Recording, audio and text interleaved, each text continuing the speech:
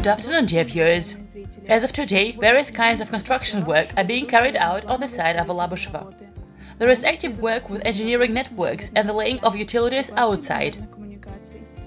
Inside the Sovelmash Design and Technological Bureau, in the production part of the building, the final part of the installation of interior partitions is in progress. The installation of partitions on the ground floor of the administrative and utility building is coming to an end. The installation of doors, utilities continues. Trays for laying cable channels are being installed on the ground floor of the production part of the building, on the first floor as well as on the territory of the administration and utility building. The fire protection processing of the metal structures is coming to an end. The work on the storm sewerage is going on.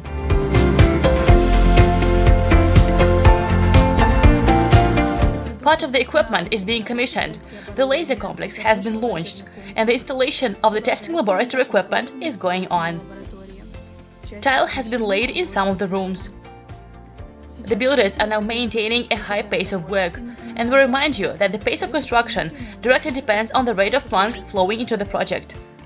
Like this video and be sure to subscribe to Sovelmash official social networks to stay up to date with the significant events of the company. You will find all the links in the description to this video. See you soon!